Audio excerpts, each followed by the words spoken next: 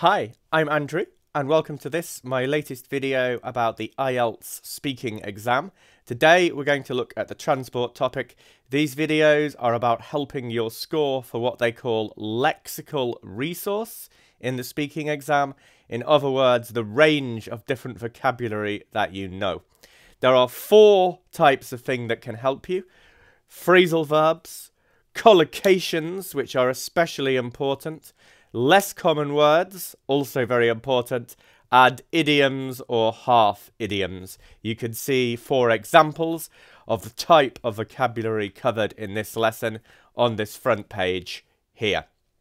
So, we're going to look at a sample part 2 speaking answer that uses some very useful vocabulary that you could use in your exam to help you with your speaking score.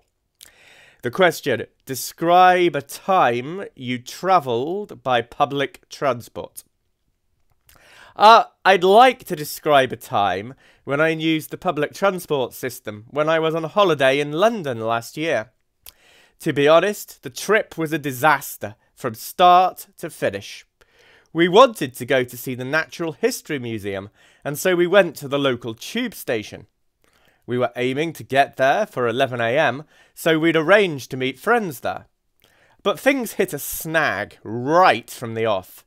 We arrived at the tube station to find there was a signalling problem. As a result, we were all herded onto replacement buses. The bus promptly got stuck in a lengthy tailback.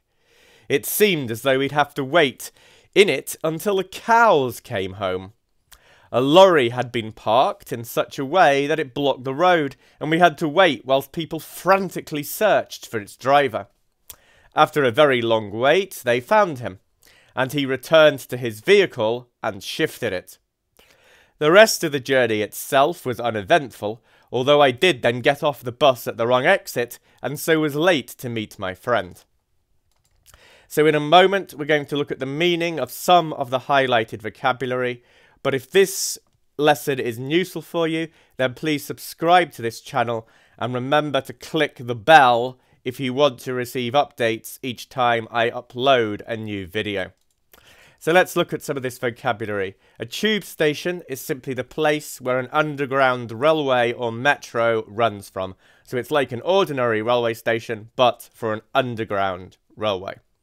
If something hits a snag, that means there was a problem. The expression right from the off means right from the start or right from the beginning. Herded. To herd. Herding is what farmers do with sheep and cows when they try to make all of them go to one place. But we can use this about people too.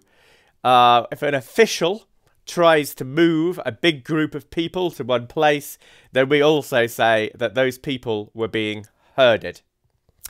The adverb promptly means quickly or immediately. A lengthy tailback is a long line of traffic that isn't moving. Until the cows come home is an idiomatic expression meaning to wait for a very, very long time.